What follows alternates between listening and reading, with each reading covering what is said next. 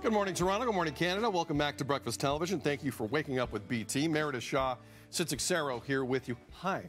Studies show most of us are only productive for 3 hours of a typical 8-hour workday. Story of my life.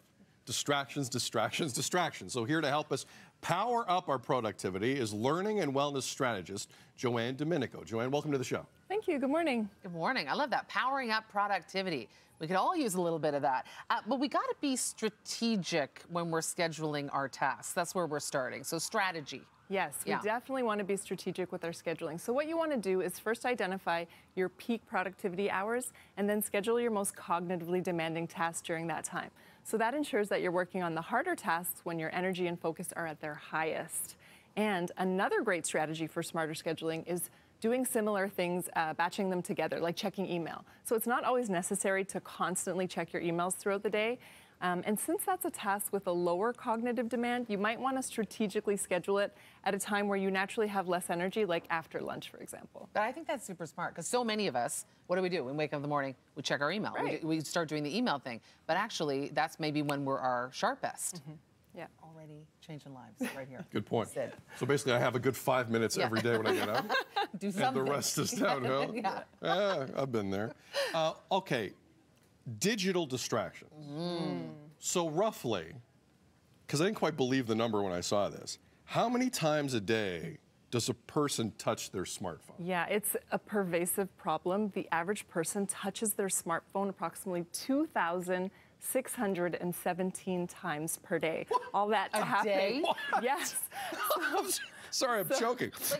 That itself is, I mean, hello, humanity. Yeah. Like, Wow. uh-oh. So that results in constant interruptions, task switching, and detrimental effects to your productivity. But not to fear, I have a great strategy. I call it the rule of three. 3 simple steps that can help you decrease that frequent flow of digital distractions. So number 1, you want your notifications out of sight. Sid?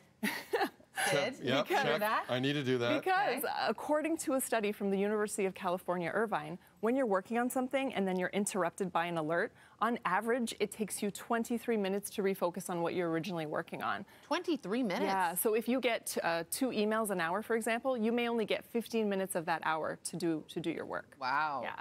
So number 2, you want to set your alerts to silent so they are out of sound because we've really programmed our brains to react immediately to those beeps and buzzes. We want to know, who is it? What do they want? So putting your things on silent will help to minimize that. And then number 3, out of reach. If you want your productivity to skyrocket, you need to put your phone in another room, okay? It's not enough to just put it face down or in a drawer because you still know it's there. If you put it somewhere that you have to get up and walk for at least 20 seconds, that's what's going to be the thing that significantly decreases your temptation to pick it up every 2.3 seconds. Is this actually an intervention that's going on right now? Yeah, okay, welcome, Sid. You guys have disguised this very well. Joanne's very good. Very good. The rule of 3, out of sight, out of sound, out of reach. Okay. Remember that. Because it's true. I mean, the times, it is very sort of scary to forget your phone somewhere or leave it at home and you go to work or whatever. I mean, it sets your day off in a strange way. But I did notice when that happened to me, yes, I didn't have it with me, but then I got a lot more things done. Exactly. And I was a lot less stressed, to be honest. So these are really good things to try to do.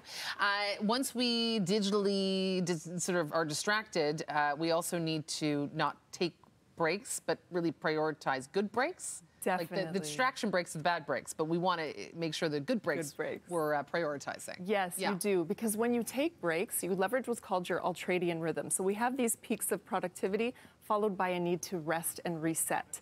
So when you take breaks, then what that does is it helps to maintain your energy and focus throughout the day. So there's lots of research to show that people who take more frequent breaks generally tend to be more productive than those who work hours and hours on end with no breaks in between. So it really makes a big difference.